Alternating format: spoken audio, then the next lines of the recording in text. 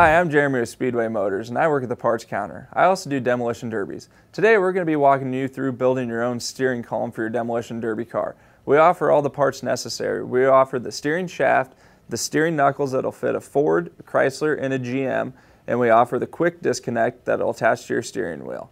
The first knuckle we have here is a 3/4 36 spline that'll fit your early Galaxies, your 70s Fords, and also fit your 1980 to 2002 Ford Crown Vics or any other Fomoco product. The second knuckle we have here is for your Chryslers. This will fit your Y-framers and your shockers.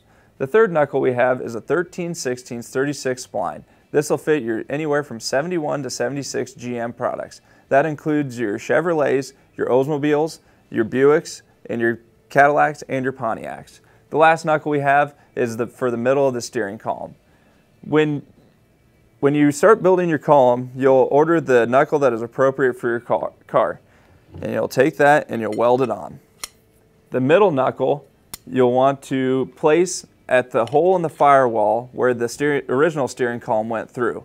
And it is critical that you line up your steering knuckles before you weld it on. The next piece, you'll take another piece of steering shaft and you'll sit in your car where it's comfortable.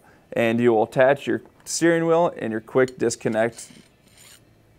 If you have any questions, feel free to contact any of our techs or visit our website. Thanks for tuning in.